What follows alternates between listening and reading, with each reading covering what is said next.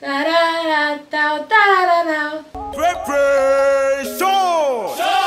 guys, what's my welcome back to Jeans vs Sugar. Welcome back again with another video, and in today's video I am going to be telling you all the things I wish I knew before NYSC camp. Now before I get into this, I would like to drop a little disclaimer because I was in the Lagos camp in Ipaja, so I don't know if it will be the same or if it will apply for every camp, but most of these are general to all camps. But I would still say find out from people from your camp just to be on the safe side because it might be different. First things first, go early for your registration. Trust me, the early bird gets the worm. This is literally what they're talking about. They're talking about NYSC camp when they wrote that quote. Because trust me, you will get to pick the best bed. You get to pick the bed under the fan or the bed where the light works or something. You will just get to pick the best. So go early. Secondly, you do not need that many photocopies. I don't know if you guys saw the list going around. I need 5 photocopies of this, 5 photocopies of your color letter, colored copies of this, black and white copies of this. You do not need any photocopy.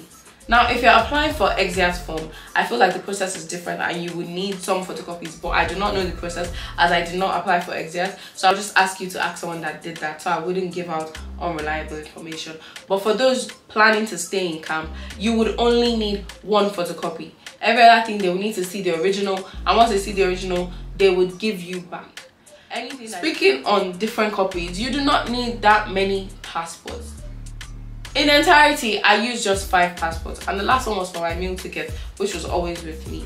So I don't know why people were telling me to bring 16 passports. I paid extra money. I had 5. I went and did 16 the day of the registration, thinking that I would need it, and then I just came back home with 11 passports. So you do not need that many passports. Like I said, so another point I have is that before you go with like essential medication, because the clinic is not exactly refurbished or stocked. So if you can get anti-malaria drugs, go with it. If you can get like cough syrup, catarrh drugs, maybe paracetamol, just painkillers, just go with as many essential to you drugs that you may need. Also, for my girls who are expecting to get their period during camp, it's a lot. I won't lie to you, it's a lot. First of all, the anxiety of getting stained or getting possibly stained, wearing white on white is a lot, okay? Number 2, just come stocked with your sanitary pad or sanitary towel. You don't want to be caught begging. You don't want to be like caught unawares. Number 3, you're going to be stressed a lot. So even if you're not expecting it, it might come earlier. So just come with pad anyways, like just to be on the safe side. Come with pad, come with your painkillers if you need, or the drugs, or your hot water bottle, just to be on the safe side. Because they don't have facilities to cater for you, so you have to do it for yourself. Another thing you should do before camp is to get detergent and hypo. Because you're going to be washing a lot of white. You need hypo. Detergent alone might not do the best work. So get hypo and get detergent. You don't want to get it on camp because, like I said, things are more expensive. You will need provisions. You can come with cereal, milk, and things that you can just take. Gari, granola, just something you can take in your spare time. Because not all the time you want to eat from the kitchen, and it's not all the time you want to eat from mommy. So you can just have something that would disturb your mouth a little bit. You get. So on your first day when you do registration, you get your kit. The kit has the khaki, the cap. They'll give you 2 pairs of white shorts and 2 shirts.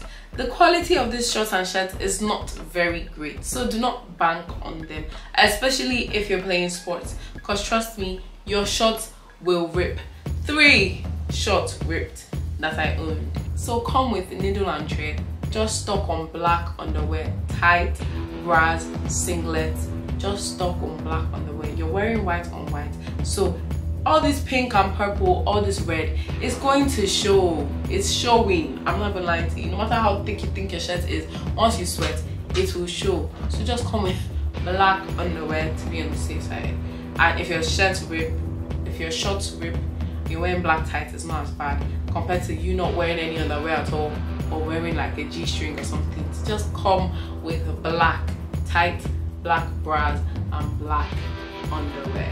Also, if you do not want to be waking up very early to wash, or even earlier rather to wash, because they wake you up every day at 4:30 a.m. Yes, every day. Yes, 4:30 a.m. except for Sundays. So if you don't want to waking up by 2 so you can wash your white, just come stocked. Come with like seven white shirts, 7 white shorts, so that you know that on Sunday you are washing clothes and you have enough for the next week. Just come with enough, because I really wish I did. I was thinking, oh, the shorts are going to give us in camp will be good. They were not good. They ripped in the first wear, and then I was just down to 3, and I had to wash every day. Every time I go to have my bath, I had to wash, or in the night before I go to bed, I had to wash, and it was a lot of stress because I barely had enough time for sleep anyways, and now I'm using time out of my sleep to wash white clothes. White clothes. If you're going into sports, they make us wear a white on white to play volleyball, and we're trying to catch balls and hit balls, so it's always going to stain your body. So I would say have like 2 specific shirts and shorts that you use for sports, so you know that the days that you're going to train, you're going to not look the best, because those stains don't always come out, right? And then the remaining 3 you can dedicate it to when you're going to the parade ground or when you have lectures, so you don't look too shabby. All my outfits, I wore them all the days of my sports and they never got white again, and I regret it. So don't make the same mistakes I did.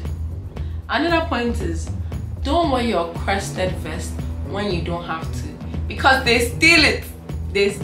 You only get one, and so it's like a rare commodity, and so people are out here trying to steal your crested shirt. 2 of my friends got their crested vest stolen. This is the crested vest, by the way. So just wear it on the days that you have to, and drop it at the laundry. So even if it gets stolen there, it's their problem, and they have to get you another one. You get what I mean? Another point is, the food is not that bad. Everybody made it seem like the food that they serve in the kitchen is the worst of the worst, like it had maggots and cockroaches in it, but it's really not bad. They said they're gonna don't eat they're gonna, but every other thing, like the beans, the rice, the bread, everything was okay. To be honest, I did not have a problem with it at all. It didn't turn my tummy. Some people did have complaints, to be fair, so I guess it depends on the body, but I do not have any complaints about the food except the ogbono. You would spend a lot of time under the sun. You're going to be on the parade ground marching from 9 to 2 before you swear in. After that, you're going to be in lecture. You're going to be under the tent. But trust me, the sun is still hitting you wherever it is. Rays are still flying around, right? So invest in good sunscreen. Don't invest in the sunscreen that will burn you even more. Invest in good sunscreen. If you have sunscreen that already works for you, take it along. If you don't, do some research and get some sunscreen, because look at me, bro. Watch my last video and then watch this video, and then you understand what I'm talking about, and the difference in the shade is a lot. Okay, so invest in sunscreen. Bring money, bring plenty money. The food in the kitchen is great, fine, but while you're standing on the parade ground from 9 to 2, you are going to lose all of that food, and you're going to lose a lot of weight. So bring money so you can buy fruit and stay, and get the essential vitamins you need. So you can buy snacks and eat, so you won't look like a broom.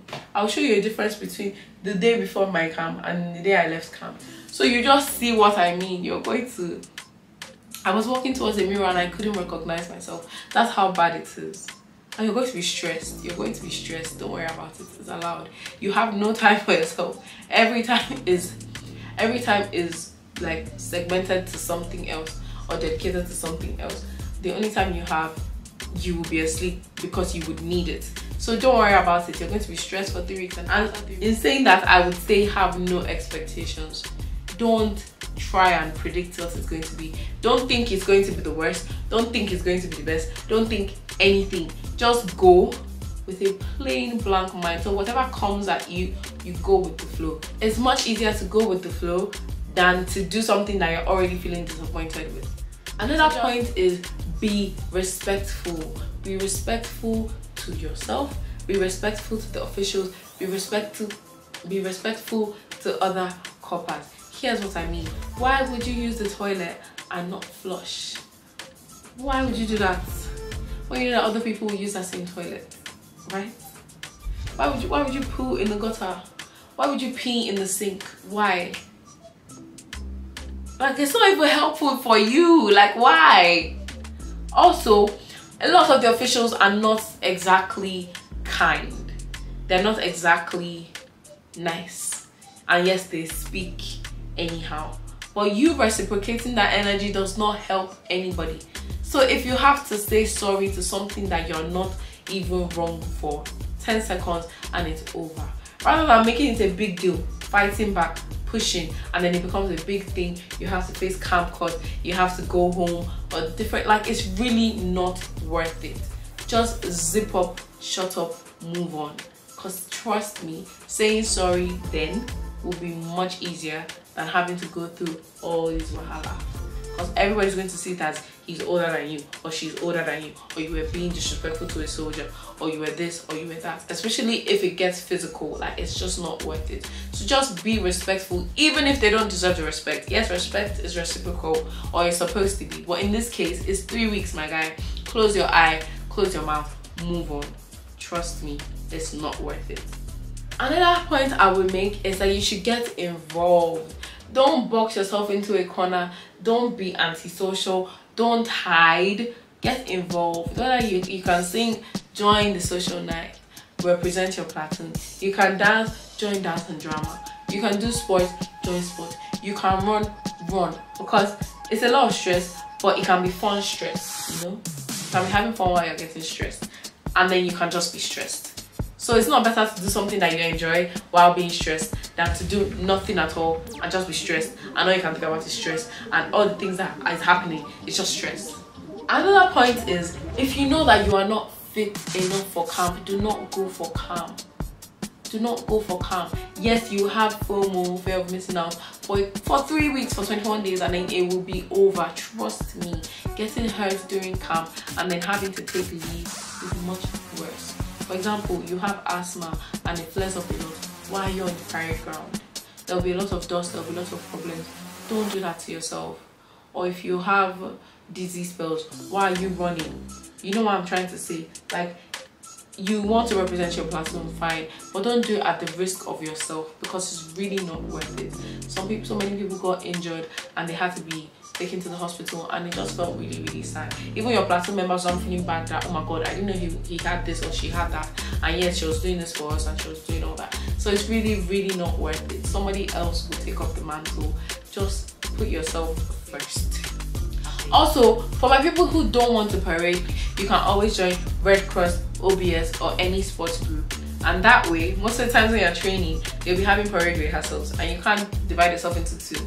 And your platoon wants you to win in that sport, or the OBS team needs you to edit this, post that, record this. So you'll be free to go.